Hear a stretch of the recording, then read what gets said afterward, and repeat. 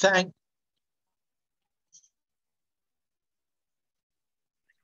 you. Thanks very much, Carl. Thank you so much. Well, I hope everyone can hear me. I am in a very, very rural part of Cornwall, and we do have issues around Wi-Fi and connectivity and so on. So if I do become unintelligible, please tell me in the chat. And if needs be, I can actually move location. There might be a pregnant pause of 5 minutes, but if I have to, I've got another place I can try. Okay, so yes, please do ask questions as we go along, because I think as we're not particularly constrained by time tonight, it would be nice to keep the questions kind of current with what we're actually looking at on the screen at the same time. So thank you. Right, just I'll give you a real quick introduction to me. I'm Chris Jones. I'm a farmer. I'm now actually the Communities and Land Director for Beaver Trust. And we think this is a good move because we're rapidly, I think, entering an era where it's not going to be individual landowners or NGOs who think it's a good idea to put some beavers in an enclosure somewhere. We're going to be much more out in the big wide world. And I've already been working for nearly a year now with a couple of parishes in the southwest who want to have their streams beavered up for a number of reasons, but chief among which is to try and get some low-cost natural flood management in place. So that's me. For my sins, I'm an old and worn-out farmer. I'm the host of the Cornwall Beaver Project.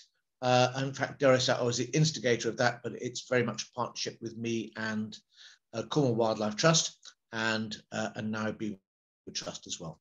And we've been going for about 2.5 years now. Right, so anyway, here we go. Brilliant British beavers.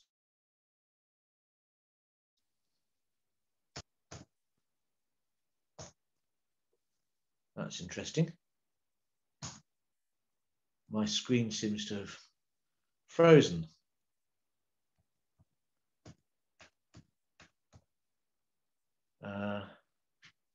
I might need to unshare my screen and just unjam. That's okay, Chris. Yeah, if you want to unshare it and just you might better start the slide presentation again. Yeah.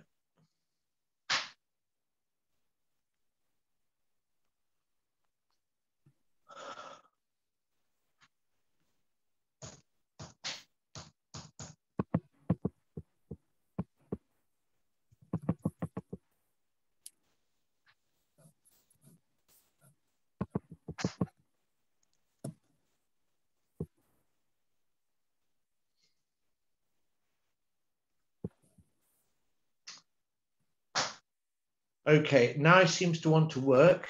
So,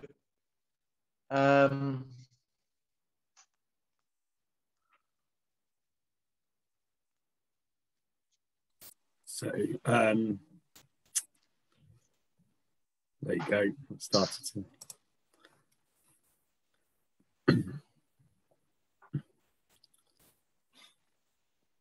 Okay, so why are we even bothered with beavers at all? Well, basically, a big motivation is that we are well and truly stuck in, not expecting, we're now stuck in the climate and extinction emergency. The cost of flooding, for example, has just grown and grown and grown. And indeed, it's not just the cost of the economy when it does flood, it's also the amount of money we're spending on flooding. We're now annually in the current round of flood prevention work at around about $1 billion a year. State of nature.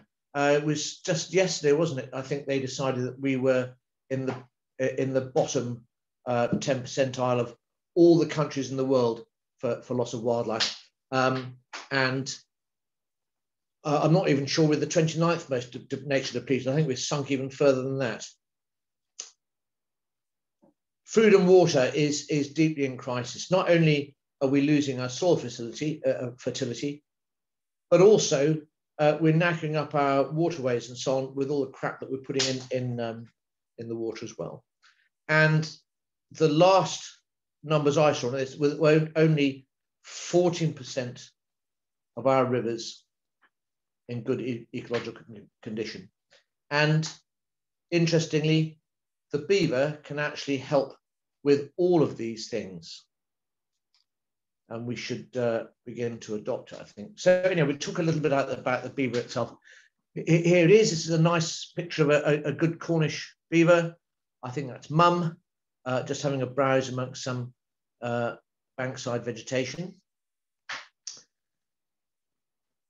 So this animal has evolved over millions of years on a very similar time frame to human beings. If we go back into the, I guess the period of time just following the last ice age, there would have been hundreds of millions of them across the Northern Hemisphere. I'm only saying that because although no one was writing down that when there were Stone Age men rampaging across the landscape, we know what the situation was in North America when Columbus arrived. And we know what the situation was there was because we were busy counting the beaver skins as we exported them to Europe from about the 1630s onwards. And we think in North America, there were a minimum of 200 million beavers and possibly as many as 400 million. And we know what a profound impact they had on the environment when they were there, and what a profound impact it had when they were removed as well. Arguably, they showed humans how to build and how to manage water and how to farm land. If you look at a beaver lodge, for example, it is not that dissimilar to early human dwellings made of sticks and mud. They have been renowned and revered as managers of water in ancient Persian times, when there were still beavers in the north of that country. It was illegal to interfere with beavers anywhere because they were so valued. And it's noted that they arguably farmland alongside rivers. You know, they cut down trees, which lets in light and lets a much wider range of flora to flourish, and then they're able to exploit that as well. They've been hunted both here and in North America too, for their fur and for their meat, and for castoreum, which is the exudation from their castoreum glands, and which is famously used both in for pain relief and also for perfume. And not mentioned there, actually, another one is that they were used for a kind of vanilla essence. So think about that when you have a suck on an ice cream, that if you've been doing it a couple hundred years ago, it might well have been something from a beaver's backside. They, in North America, they drove the expansion of the Europeans across that continent. It says the Hudson Bay Company there. There was an American fur company as well, and there were other offshoots of those, including the French, all doing their thing as well. And they started wars in North America. They ended wars in North America, and they literally drove the expansion. Lewis and Clark didn't go to the west coast of America just to see what was at the west coast. They went there looking for beavers. In Europe, they were very largely gone by 1600 and probably completely gone in Britain, or very, very nearly so. There are odd little records from here and there going into the 18th century, but really very, very little. But we can see it in place names: Beaver, Beverley, Bybrook, etc., etc. Now, since that time, when in Europe we were down to really, really tiny pockets maybe 1,000 or 1,500 beavers across the whole of their former range, which extended from the west of Wales right over to the far east of Siberia to Vladivostok, and down across Europe to the Mediterranean coast, down through Asia Minor and the Holy Land, into Syria and Iraq, down into Iran, and then across the great arc of northern Asia, north of the Himalayas, through all the stands, over into Mongolia and northern China, and right up into the Arctic Circle as well. A very, very broad range of a species which was just about reduced to nothing. There were little populations in Mongolia, bits of Russia and Belarus, the Camargue in south of France, the Elbe Valley in Germany, and little bits of Norway. Since then, they've recovered from that sort of number back up to about 1.5 million or so across the range. Came back here in to Britain in Kent. First of all, that was Hamfen, a project led by Kent Wildlife Trust, so well done them, back in 2002. They arrived back in Scotland at the same time with a small number, I think just a pair to begin with, at a place called Banff in Perthshire. 2009, Knapdale, the official Scottish project, by which time there were already beavers living wild in Kent on the Stour, and also living wild on the Tay by then. And just a point to note, if one has enclosed beavers, sooner or later you're going to get unenclosed beavers, because they are very, very good at escaping from places. And of course, anyone who knows anything about fencing knows that from the day it's actually in place, it starts to deteriorate. And sooner or later, little buggers will get out. So 2015 to 2020, we had the historic river otter trial, which resulted for some escaped beavers that were going to be rounded up and disposed of by DEFRA. There was such an outcry down there that DEFRA backed off and said, okay, get a license and they can stay, or rather get a license and we will re-release them after we've done some health screening on them. And that's what happened there. In 2019, as a result of the success of the Knapdale project, but also in response to pretty serious public outcries about culling beavers, they were given protected status in Scotland, although at the same time they were issuing licenses for lethal control in Scotland as well. And right up to date, we've got the 2021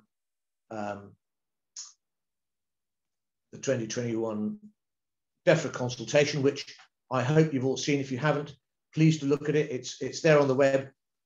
It has a great deal of contradictions in it, I feel, and begs very many questions, and we can talk about those later as we go on.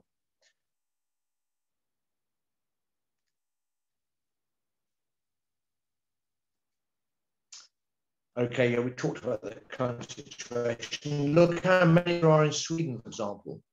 Look how many there are in Norway, and Germany and Belarus. There are only a few in Denmark, mainly because they've only just got back there. Luxembourg, only a few, very small country, only just reintroduced. But bear in mind, overall, 1.5 million across the whole range. Right, 2020, there were about 800. I should tell you, in 2021, we're now somewhere over the 1,000 mark in Scotland. And there was quite a big jump there, and I think it's because there was a reduction in the survey intensity for a little bit, and they have increased in number. There were also a further 115, I think, killed there in 2020 under license. In that same period, 2019 to 2021, we've had approximately 50 captured and brought down to released into licensed sites in Cornwall, in England, and although several have come to Cornwall. It's a really, really interesting thing. In Scotland, if you capture a beaver, to translocate, it has to be tagged, and there's a whole bunch of stuff has to happen to it. But furthermore, it will not be released to England until there is an actual release license number to put it against. So the slow issuing of licenses is, if you like, what could be argued is partly to blame for beaver culling in Scotland. Because for a Scottish farmer, it costs him time and money to go and shoot a beaver, whereas they can be captured and translocated at English expense, if we're allowed to do it. I'm just checking the chat to see if there's any questions. No questions, all right. Right, a little bit about the biology of the animal. It's a biggish rodent, second biggest in the world. 20 kilos is a really average weight. They can be over 30. That's really unusual, but they can be much, much bigger than the average. Very strongly webbed hind feet, which give it most of the motive power for swimming. They do use their tails for swimming too, but that's only in very special circumstances when they really, really want to motor in the water. The fur is pretty much waterproof, 2 layers. The top layer of guard hair, and then the under fur is really interesting. It's very, very dense for a start, but also the strands, the individual strands are all hooked so that it becomes a very, once it's under the pressure of water, it becomes very, very tightly matted and remains waterproof. The tail is multi-purpose. They use it for a store of fat. They use it for signaling other beavers in times of trouble. And I think also they used it a bit socially as well. I have noticed 2 beavers swimming coming down, slapping their tails together as if to say, I'm a beaver and I'm a beaver too, and so on. But they will certainly slap their tails if they perceive danger or if they're annoyed about something. They also use it as an organ of balance when they're moving around. They spend quite a lot of time walking on their hind legs, so they use the tail as a thing of balance at that point. But also, they will sit on their tails as well. They have transparent eyelids, which helps them to see a little bit underwater, although their sight isn't particularly good. The hearing and especially smell are much, much sharper. I think they have one of the best senses of smells of any mammal. They have a special set of lips behind their front teeth, so they can actually close their mouth and still be using their incisors to chew through bits of wood and so on underwater. The incisor teeth are impregnated with iron. They have kits, usually in the spring, usually around about April time in our climate, which will move out in their sometime during their 3rd year in a normal year. They're very, very highly territorial, and they will kill each other over territory quite readily. They have very few predators in this country. In the rest of Europe, they could be taken out by that. The biggest threat here is only to kits, and that would be from an otter, or maybe, just maybe, a fox. And indeed, otters are not tolerated by beavers during the actual kit dependency period, if you like. And I've just seen a photograph of an otter with the top of its head stoved in by a beaver, literally a skull broken through and the brain exposed. And the otter did not survive, and we're imagining that it probably was caught red-handed inside the lodge. They are strictly herbivorous. They eat an awful lot of soft vegetation and then quite a lot of bark as well. The bark tends to be from willow, maples, aspens, that kind of thing. Quite keen on oak, not very keen on alder. But I say, when people say what do they eat down at our enclosure, I say just about anything you can see here. I've even seen them eating gorse. Brambles are a very special favourite, and they've eaten vast amounts of bramble on our site, but also grass, ferns, sedges, you name it. And slowly the vegetation is changing.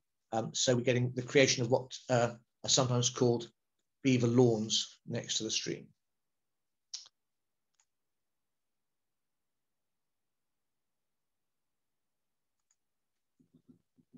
Right, now, one thing that beavers do, and it's one of their most useful attributes, I think, as far as we're concerned, is they build dams. But they don't build dams everywhere. And the reason they want to build a dam is to raise the water level.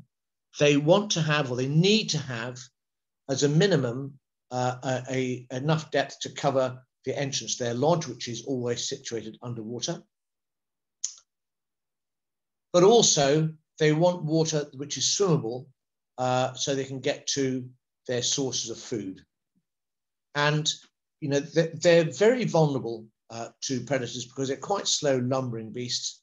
And if they don't have water to swim through, they don't really feel very comfortable.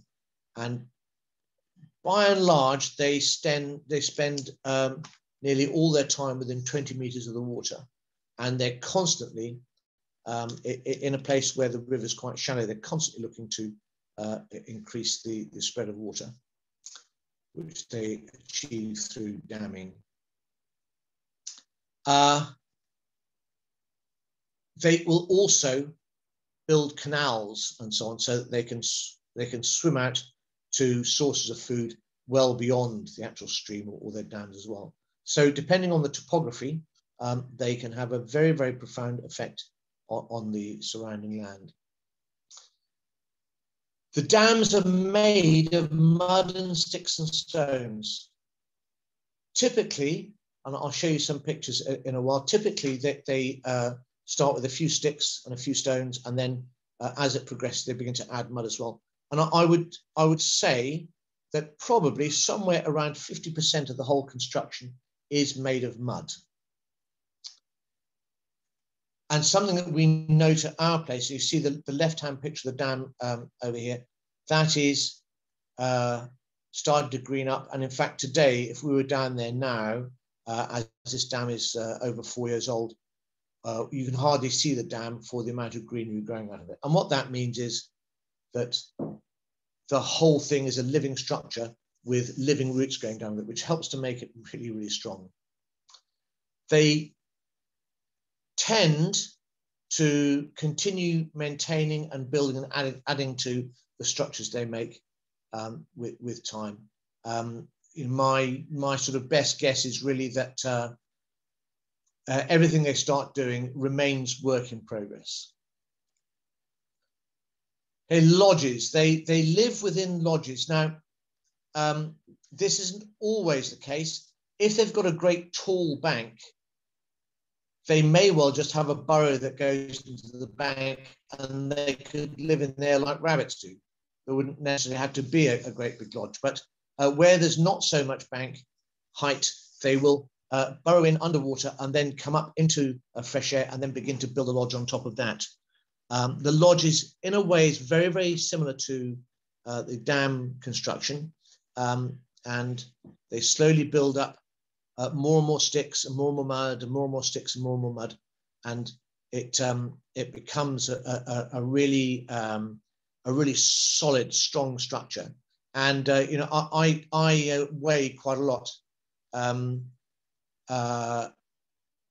I can walk on top of the lodges that we have here or indeed the dams too, and they're just utterly solid. They don't feel remotely flimsy. I would say about both the dams and the lodges, beavers are very, very much like us. They don't do things that they don't need to do. You know, we don't do much stuff we don't need to do. We don't go to work necessarily because we actually love it. We do it because some of these guys, if they had a deep river, let's say over a couple of feet deep, and they had a high bank, so they didn't need to build a lodge, they wouldn't do any of the things that we see here. But it's all innate in them that they can do this should they need to. Lots of animals are keystone species, aren't they? But I tend to think it's a word that's overused. There is no doubt at all in my mind that beavers truly are. And I say that because of the explosion in biodiversity we've seen since they've arrived in our place. I often ponder on the reason for this great explosion in life. And I think a lot of it is to do with the action of building dams, because once they do that and the water slows down, it slows down to the point where algae can begin to multiply. And algae, of course, is the bottom of all our aquatic food chains. But also dropping trees and so on lets in more light, and more stuff can happen. And indeed, the clearing of brambles lets more light in and lets more plants grow. They tend to create a mosaic of habitat with patches of thick, scrubby material, quite short grass here and there, long grass, trees, tree stumps, coppice, and so on growing, and it's a very, very variable kind of a habitat in a mosaic across the area. People often worry about fish passage with beavers. If we look at the left-hand picture, you can very clearly see water is just coming everywhere around the dam, and what we see here is that every dam has a free fish path thrown in.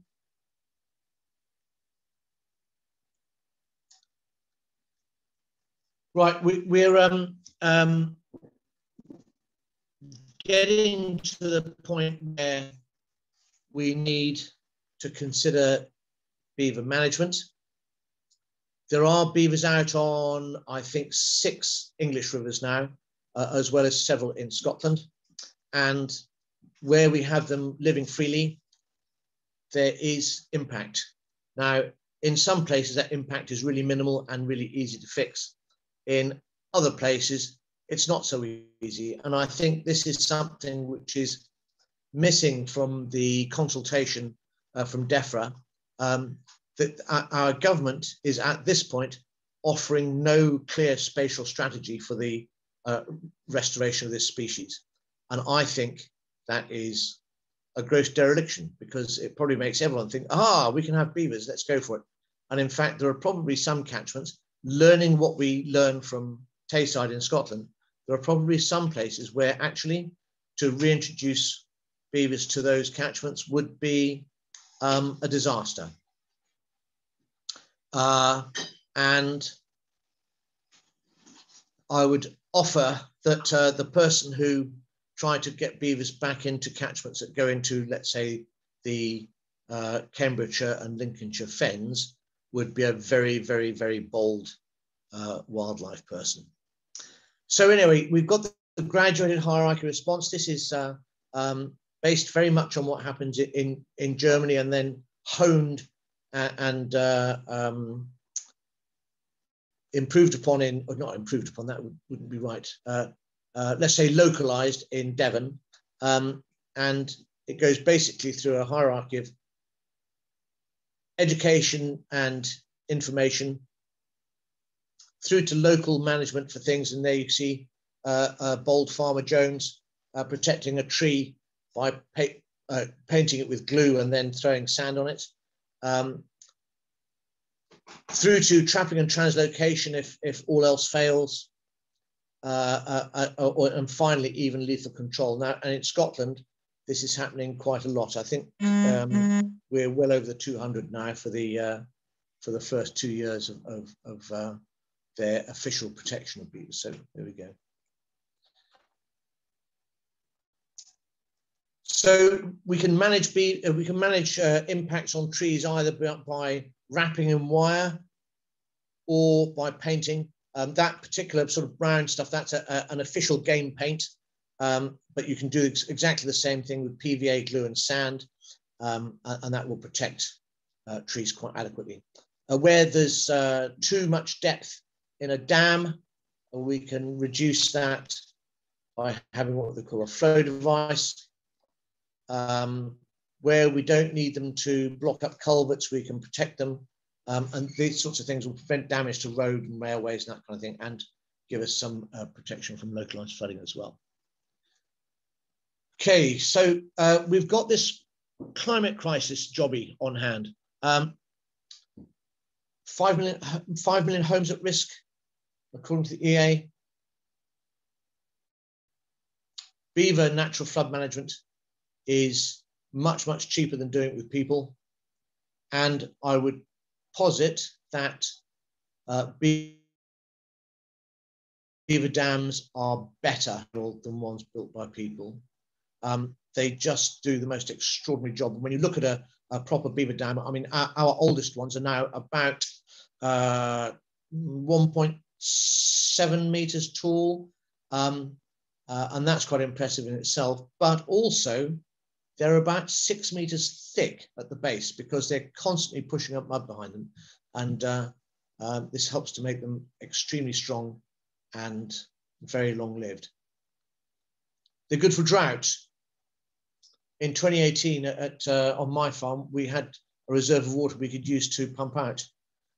We haven't seen it here in this country yet. We don't have enough beavers, and we don't currently have that much wildfire in Britain, but it's coming.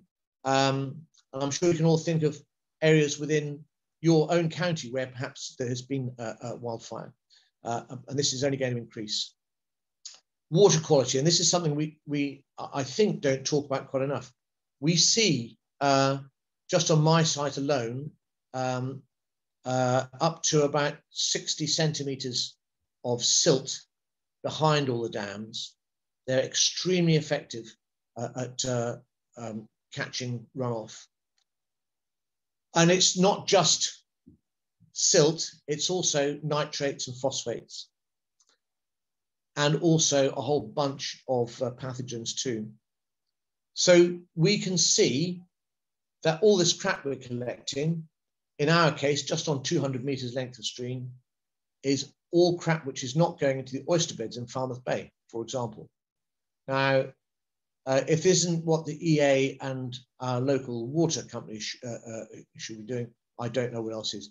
It's a disgrace that they're not taking a lot more interest in this. And then, of course, carbon too. We're waiting for students from Penryn to come and start measuring the carbon in the mud that's been caught up. But we know from study in North America that the old abandoned beaver meadows have much more carbon in the soils associated with them. And I think we also know that as we waterlog soils and anaerobic conditions prevail, then the decomposition of organic matter is slowed right down. And the surest way to pick up carbon is to waterlog a soil. So these animals are very important to that. Now, I'm just wondering if I can make this film work a minute. Can I? No, I can't. Or can I? Let's try it.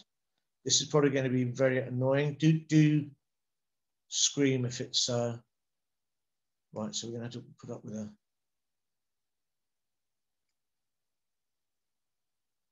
Chelsea, if you can hear me, can you nod if you can see this? And can you hear it as well? No, okay. We don't need the music.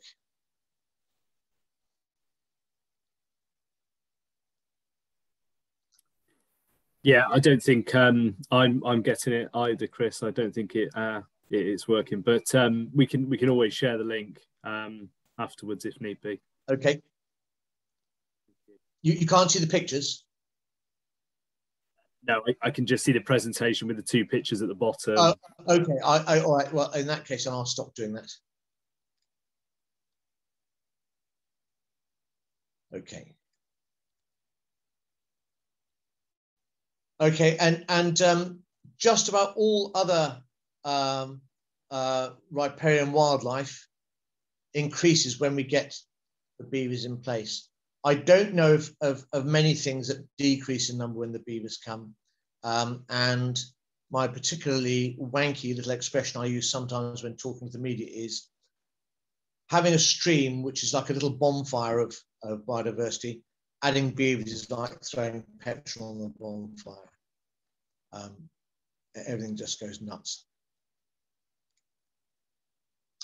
We've got this aspiration to have a nature recovery network. And it just struck me when we first started talking about Beaver Trust setting up our waterways, if we can add buffers to them, let's say, for a sake of argument, 20 meters on either bank, they immediately begin to create a nature recovery network. And certainly in many places, it would actually enable, with beavers in there, that the rivers could connect again with their floodplains.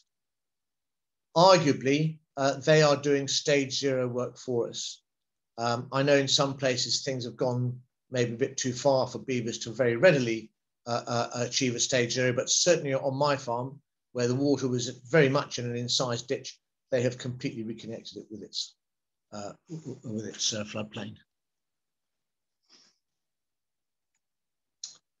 Right, so our Cornwall Beaver project, we started talking about this in 2014. We had flooding in Laddock in 2012, twice in a month, which was very, and then it happened twice again in 2013, just not quite coming out into the street. It was absolutely lapping on the edge of the street, but it didn't because a tree had fallen in the river, and it made me think we should hold more water on the farm. And we spoke to the Environment Agency about how we might do this, and they came up with a great load of suggestions and prescriptions. And eventually we arrived at the point where we brought up the vulgar subject of money.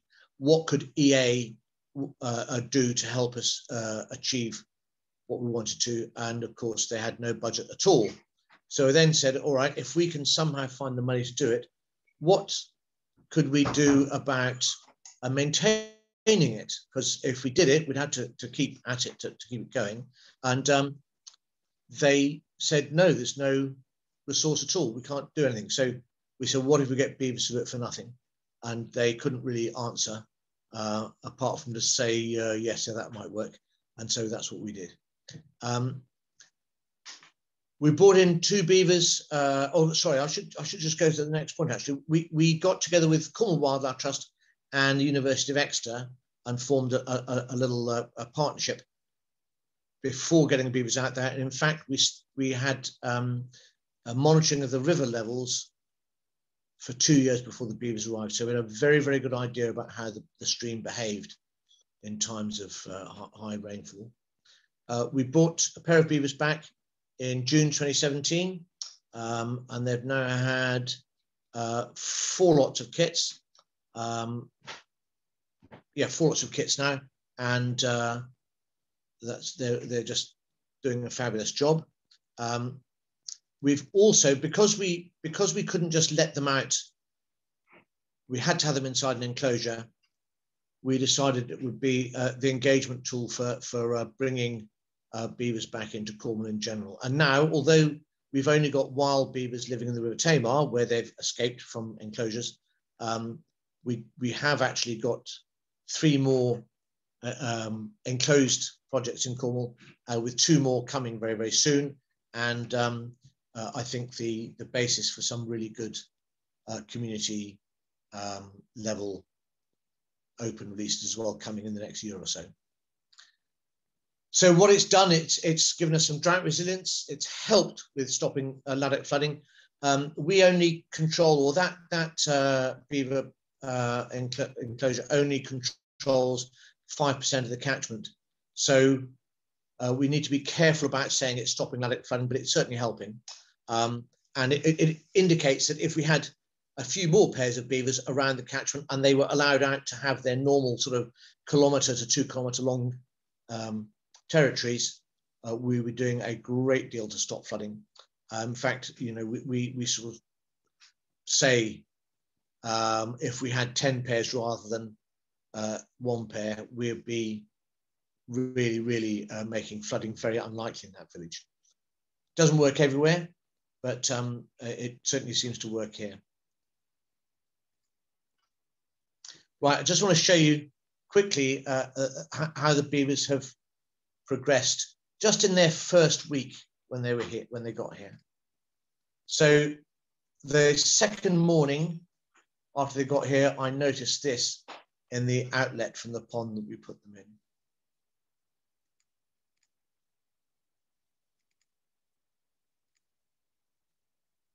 So in the space of a week, they produced a pretty creditable dam, i.e. these animals are not hanging around. 3 weeks later, they started the next dam downstream. And 3 weeks after that, the next dam below that. And in fact, over 10 weeks, they built 4 dams, which is, I think, pretty bloody impressive. And they reached the point where they could swim from one end of their territory to the other. The only time they'd had to walk is when they actually climbed over the dam. So they had, if you like, they'd captured the river and got on with it. So 3 years on, this is where we're at. 4 years on, I should say, sorry. 8 dams, a bunch of ponds, and there are now 4 streams where there was just 1. The hydrograph of water has separated from the hydrograph in the site.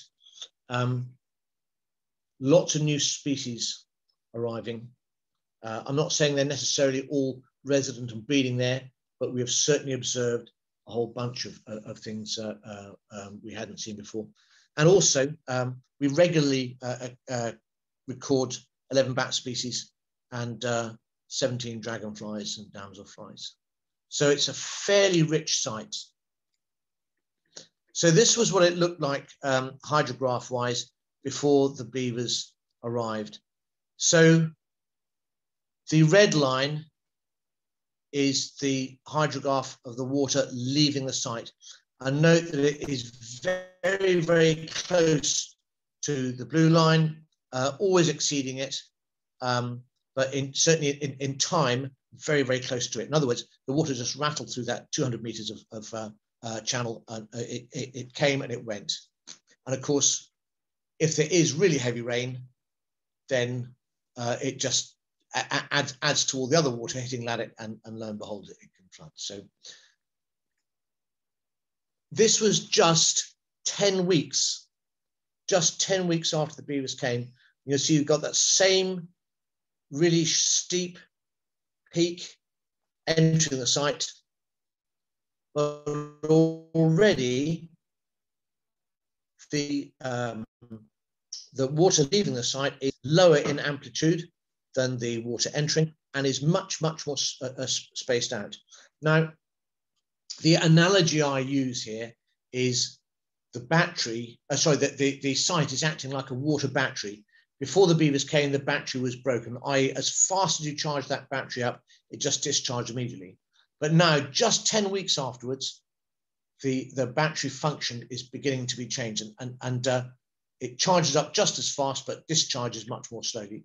And I can assure you, I mean, we can go through lots of these graphs. I think there's only one in this thing, but that effect is very clear and increasing as time goes by. But this is the most important one, I think. This is the peak flow before the beavers came and after the beavers came for every flood event or every high rainfall event that happened. This one came out, this is about a year old, this graph, so everything up until now, before and after, which is a period of 5 years, is recorded here. And the peak flow after the Beavers is cut in half. Now, if that isn't a significant outcome, I don't know what is. And I can tell you that now the Beavers have actually broken this experiment, because they've done such a good job of damming at the top end of the site. Now, 4 years in, there is water actually leaving the site and completely going around the whole enclosure, where it comes nowhere near the recording instruments. It's not an awful lot of it, maybe 10 or 15% of it, but nevertheless, they have broken the experiment. So there we go. And in terms of spatial water extent, here we go. This is 2016. You can see the pond here where the beavers were released in 2017. There's a stream running down through the middle, and that's about it. Spring 2020, there's the original pond. It's actually a lot bigger than it was. It doubled in extent and also quadrupled in depth since they started. And we can see a large wet area to the west. And then, in fact, if we look further west again, almost down to the end, there are large expanses of water. And we can just see, I don't know if you can see my cursor, but we can just see other streams running down through the site. And not so easy to see, but just here to the northwest of the original pond, there's actually another large pond there. Currently, when this photograph was taken, covered up by the canopy, but now they've felled just about every tree there. So the next series of photographs we have out, we'll be able to see another large dam there. There are a couple more smaller dams in this area too as well, which you can't see through the trees. So it's a pretty impressive change they've made to the place. And this was Storm Dennis, which was early 2019, just giving you some idea of how mad the place is when it rains really hard. And you can see that the dam structure there holding up well, bit of a waterfall going over it, and also lots of water around the sides where fish can move should they want to. And yeah, there's a lot of water there being held back. And if we did a sort of a walkthrough with a video camera, you'd see expanses of water like this at the site, which if you went downstream, you wouldn't see at all. You just see a frothing torrent. So barriers, right?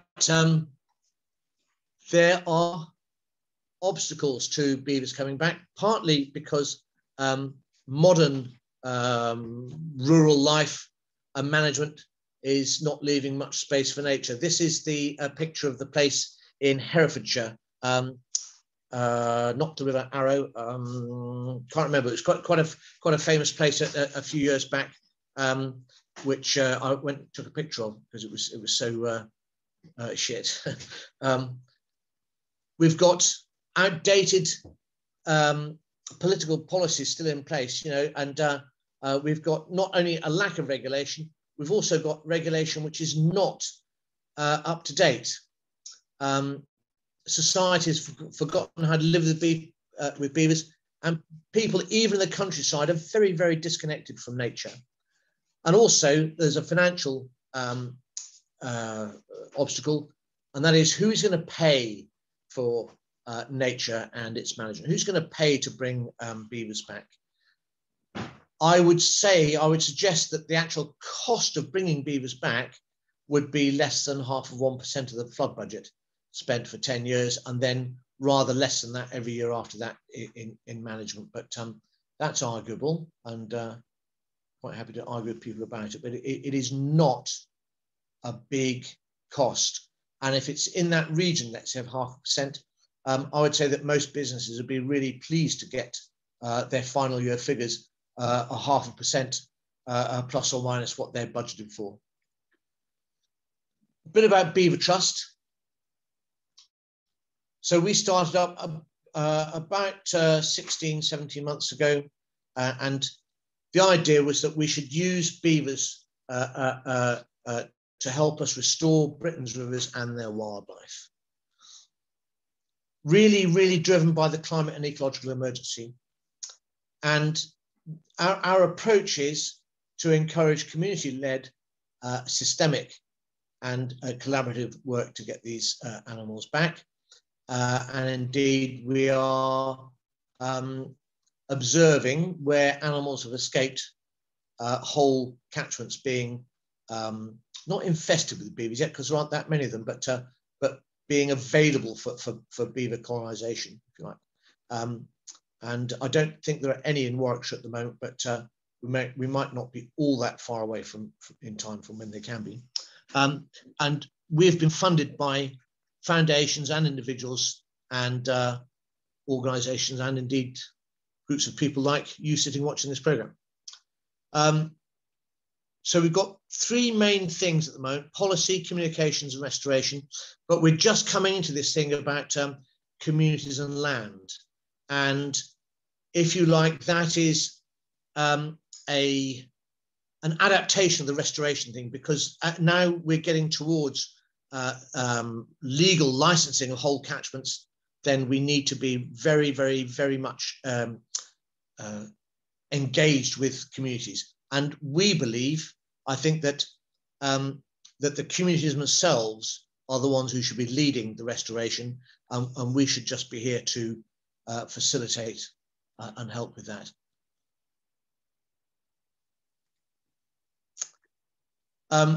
Policy, we hosted a national beaver summit last year with the CLA and the NFU and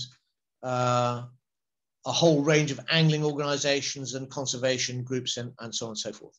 And Tony Juniper was there, and a guy called Edward Barker, who's one of the top civil servants in DEFRA, and who is responsible for wildlife.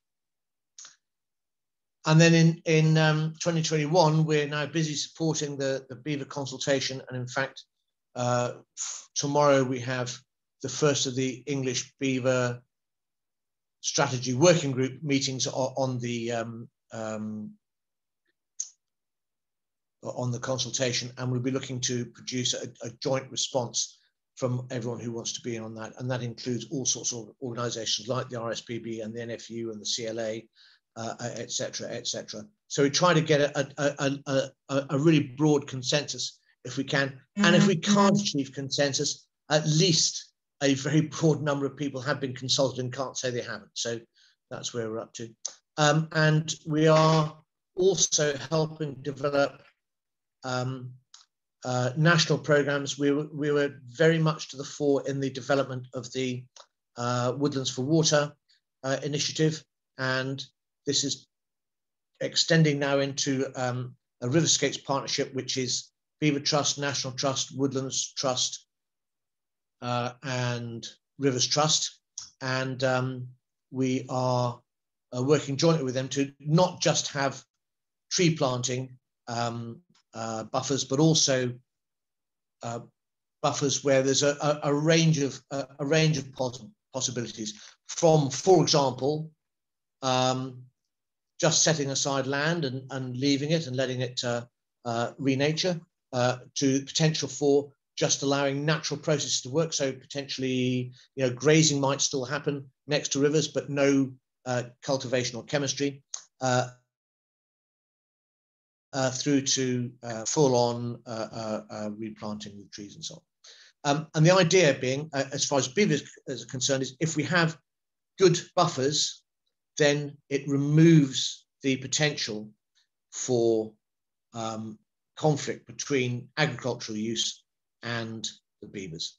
And if we look at Scotland, although quite a lot is said about fishing, no lethal control license have been issued for fishing, because it is basically, I don't know if there are any fishermen listening to this, basically the evidence for beavers interfering with migratory fish is just about nil. And in fact, what we're discovering more and more is that the presence of beavers actually increases the potential for migratory fish. Whereas the actual potential for a conflict with farming is really great, although that is driven by the context of topography. I.e., if we're in the fens, where there are lots of rivers perched up behind flood banks and are higher up than the surrounding fields, if beavers get into that, there is room for disaster. But in most situations where the river is actually lower than the surrounding agricultural land, the chances of there being any serious conflict are very, very low. And especially if we just pull back a few meters away from the stream, then it gives chance for the beavers to do their thing without having any direct conflict. And it seems to me wholly right that with all the environmental benefits of pulling back from rivers, it would seem to me to be a completely natural thing for us to want to do in terms of elms. I haven't looked at the chat for a while. Is anyone asking me questions? Can anyone say?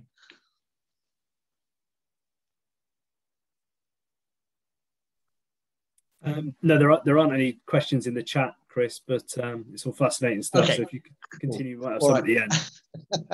All right. And then just look, there's a picture here of a ditch and then a very similar ditch, one without buffers and then one with, and you can see the tremendous potential, I think, of creating buffers in terms of protecting the watercourse, potentially helping reduce flood risk anyway, and really, really helping to catch sills and stuff before it gets into the river too. So I just think that the buffer thing is an absolute no-brainer. And I mean, for me personally as a farmer, I don't expect to get paid money just for being lucky enough to own land, but I would very much like to be paid to protect my river and to save carbon.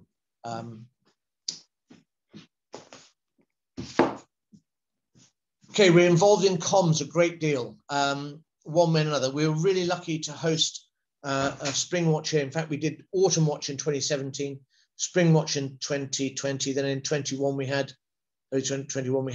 winter watch. So that's been a real marvelous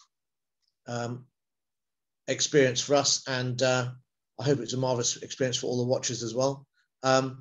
We've also got a good education portal on our website. We're doing podcasts. We've released a film called Beavers Without Borders, which if you haven't seen, I recommend it. We did a thing with Simon Reeve last year, which actually has given birth to a couple of community projects in the Southwest, which we hope we'll bring to license next year when government decides what a license is going to look like. So busy bees on that. I'm not going to try and play this because it's just all too difficult. Right, there we go. Thank you so much for listening. I've probably talked quite enough now for nearly an hour. So please, please do come forward with any questions you might have. We're really happy to try and answer them.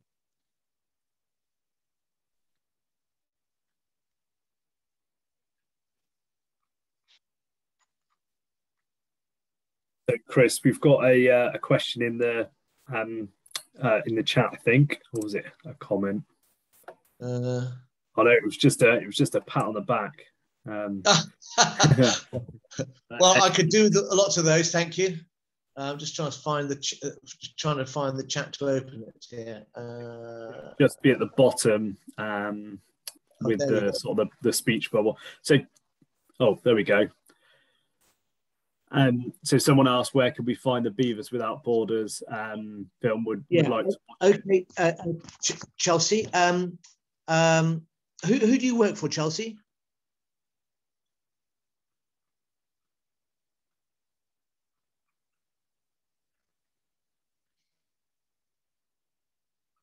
Okay, thanks. You can catch it on YouTube, and if you look up Cornwall Beaver Project on YouTube as well, you'll probably find 2 or 3 videos in there.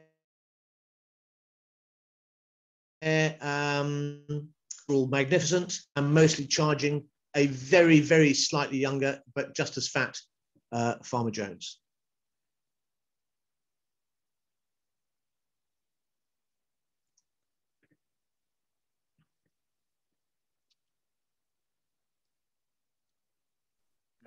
And just in case there are any other questions coming through, I've got a couple, Chris. The first one is, yeah, go ahead. When you were talking about the protecting the trees with the PVA and the sand, assumingly that's just a deterrent. They don't particularly like that for their teeth. But the question I had was, what diameter of tree would a beaver tackle? Is there a maximum, or would they go for whatever's in their way? I have observed trees 1 meter plus thick being attacked, if that's the right word, by beavers. I don't think there is a practical limit. They won't necessarily fell the tree, but they will damage it and potentially kill it. They may not fell it immediately, but by potentially damaging the tree, it'll shorten its life, and it may fall over at some point. I guess exactly. Could yeah.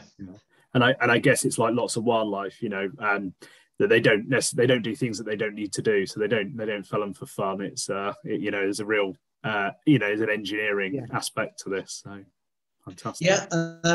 I have to say, actually, it often appears really, really random. I cannot get over how they'll do things and somebody just left shaking your head and thinking, why have they done that? So yeah, they will go for big trees. Right, I've got another question here from Eleanor Hackett. Right, Eleanor.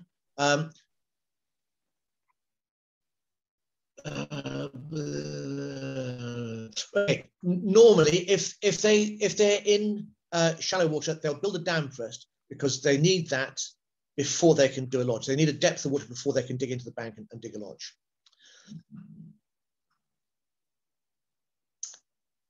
I would add to that, though, they never really stop dam building. They're always working at them, maintaining them. So in our case, for example, they started building in June, and then we saw them beginning to build a lodge in September. But then they never stopped building the dam there. And in fact, they never stopped building the lodge either. They're always adding stuff to it. And in fact, ours have built 2 lodges and then dug a bunch of tunnels as well, here and there. Right, now the next one from Lunar Mountain Sea. Are there any hydrographs relating to the difference in greatest flood water height of a stream with and without established beaver? Okay, well, only in our case, we had the very first hydrograph I showed you was before the beavers arrived. So we could see there the water leaving the site was always greater than the water entering it by a little bit. And then after the dams were constructed really quickly afterwards, they began to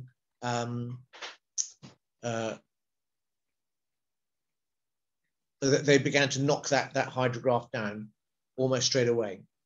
Does that make sense? Yeah, that makes perfect sense, Chris. Excellent. Okay. Right. There's another question from Chelsea there. Yeah, okay, Chelsea, right. Other than conveniently getting a glimpse of their genitals, is there any way of telling beaver males and females apart? No, and actually you can't see their genitals. Everything is tucked up well inside them. What you have to do is to get them, if you're doing a visual inspection, you have to get them in such a way, someone holding the tail up, and then you need to get at the cloaca, and you kind of turn the cloaca inside out as much as you can, and you get these two little glands exposed, and you need to squeeze on those glands very gently, and you see what sort of exudate you get from the gland, and that is what can tell you if it's a male or a female. Don't ask me which colour's which, because I can't remember off the top of my head. Or the other nice way, which doesn't involve any such a personal inspection, is by cutting a piece of hair and sending it off to a genetics lab somewhere and getting them to sort it out. And it usually takes about 2 weeks and costs around 25 quid, and they'll tell you if it's a male or a female. Some good genetic information too, which I think could be very useful if you're into genetics. And my suspicion is that some of the populations in this country are fairly genetically narrow. I think the otter beavers, for example, are fairly genetically narrow, although there's something like 10 or 15 families living there now. Okay. Any more questions? Are they always a monogamous pest? Do you know that they are definitely very stable breeding pairs. So far as I know, they will remain like that until death. So yes, I think we can say that. They absolutely won't tolerate unrelated beavers in their territory, and they will absolutely not tolerate any breeding within their territory, even by their own offspring. That would not happen. So they're not just monogamous; they're very keen to make sure that they're the only ones breeding there at all.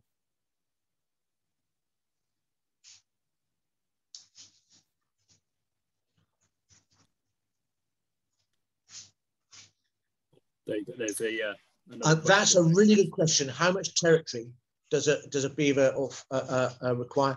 A beaver family would typically have a territory of, say, a kilometre to a mile, or even a couple of kilometres, but that very much varies with how much resources available. You know, our little enclosure, it is below the size beavers would normally want, but it is very rich. There's an awful lot of foodstuffs in it. So it's not like it's in the middle of a blasted plain with no trees and you know, not much vegetation. They can make do with less. And if you like, having them in an enclosure like that mimics what it might be like if there's a very dense population of these animals, where the size of territories is constrained by other beavers very close by. Where that happens, of course, you do get increasing mortality of beavers caused by each other. I'm noting my phone is about to die, so when it does, if there's more questions, I'll just come up on the on my main thing, but I won't have a camera, so you'll be able to see my very photogenic face anymore, which I'm sure will be a disaster for you all, but there you go. Thanks, Chris. Thanks for letting us know that. I've got a quick question. How do beavers take to invasive species like Himalayan balsam? Do they? I assume they probably eat it. Do they have an impact on it? Yes, they do eat it. I think it's a mixed kind of picture here, in that, yes, they do eat it, but there's definitely potential for them to be spreading it as well. So they eat Japanese knotweed too. In fact, lots of things I think could eat Japanese knotweed. It's very nutritious, but whether or not that's overall a good thing, I think we can all argue about. My own personal view is that we've got Himalayan balsam now, and we've got Japanese knotweed and probably other things too. We just need to get used to it, really. It's not great, but they're there now, and I think getting rid of them is going to be really, really, really hard. No, I would agree. Yeah. Well, a last call for any questions, if there are any more out there. But Chris, what a fascinating talk that was. Yeah, excellent, and learned so much more about beavers. And yeah, up here in Warwickshire, I know a few people on the call are around different parts of the country, but it would be fantastic one day to be able to have beavers in this part of the world. And the work that the Beaver Trust do is really, really fantastic. And I like your community engagement approach of where that's community led. It's very much in line with how we like to develop things. So yeah, brilliant stuff. And thank you for your time. Well, you're really, really welcome. I would absolutely encourage people to get in touch with us. Our emails are really easy. I'm just chris@beavertrust.org. I'd be really pleased to, if you've got any places which flood often, especially if sort of headwater type flooding, they are definitely the sort of place that beavers might be able to help. I would urge you, if you've got any rivers in Warwickshire that lead into Cambridgeshire, from my advice would be to leave well alone. And rivers going west or south, great. Anything going east, look out. No one's going to thank you. Our rivers generally go southwest or to the north, so there's none particularly going. Yeah, okay, good stuff. Thanks ever so much for listening, and like I said, if I can help, just do be in touch. Thank you so much. Well, thank you, Chris, and thank you everybody for attending. I hope you enjoyed that. Again, this was supported by the National Lottery Heritage Fund and our project Wilder Future for Warwickshire. It will be Joanna back next time. We've got another webinar which is on the 19th, and that's with Bex Broad, who is a young trustee at another trust, talking about how to get involved in the Wildlife Trust from that perspective. So I'll hand you all back to the capable hands of Joanna, and thank you for your time, and I hope you all have a good evening. Thanks a lot. Bye-bye. Yeah. Bye-bye. Cheers. See you later. Thank you. Bye.